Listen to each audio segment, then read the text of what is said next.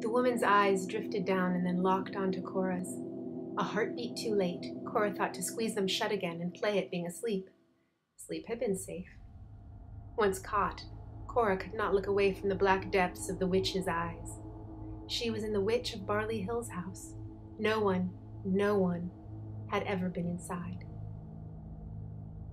The witch smiled, but it was disconnected, like her mouth and eyes had forgotten how to speak to each other. "Hello, little bird. You fell out of your nest." "I'm sorry," Cora whispered. "Please don't hurt me." "You don't need me for that, do you?" The witch's grin widened to reveal teeth that looked impossibly old and yellowed. "People are very good at hurting themselves. I never have to do a thing."